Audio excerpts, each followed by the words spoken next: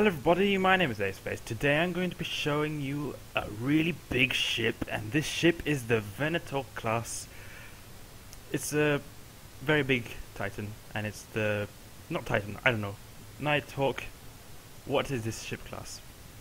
It's the Venator class from Star Wars, the ones that General Kenobi and General Skywalker use all the time. Yeah, he walks in the skies. Yes, of course. It's a 1-to-1 scale hull. I am not the owner of the hull. I did not build it. However, me and another person who I will not, tell you who it is, am working on building the insides of the ship and updating every single weapon system of the turrets. Yes, so this is just basically a really big hull of a 1,000 meter long ship. It's exactly 1,137 meters long, 268 meters high, and 547 meters wide. What weapons are you planning on adding to it as its primary Definitely, guns?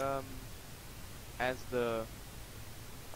in Star Wars, the Clone Wars, the Venator has 4 heavy proton torpedo tubes.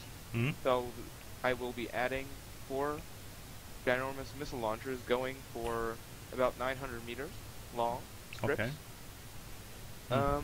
Probably a lot of cannons, and I'll see what else.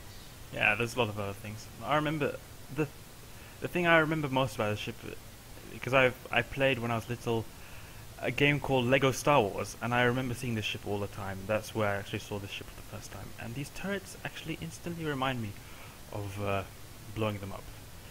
Anyway, it's a really nice ship, and I have to say, whoever made this hull, he is a really good builder.